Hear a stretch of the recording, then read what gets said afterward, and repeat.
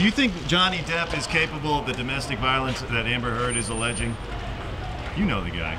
Yeah, he doesn't seem like a very violent man to me. Yeah. Yeah. Like, and she claims it was triggered by drugs and alcohol. I'm sure you guys have partied together. I'm not accusing you of anything, but what's his temperament like in those states? Very low-key guy, very, you know, I've always, $5. He's always been like really low-key, a gentleman, you know, not a violent guy.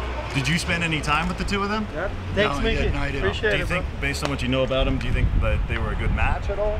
I have no idea. I don't know anything about her. Do you find it suspicious that like this romance kind of came out of nowhere? They're getting divorced after just over a year, and now she's looking for big spousal support. I know nothing about her at all, really. But you give him your backing. You don't think that he's this kind of guy? I think he's a really good guy. Always been a low-key gentleman. Yeah. Yeah. Awesome.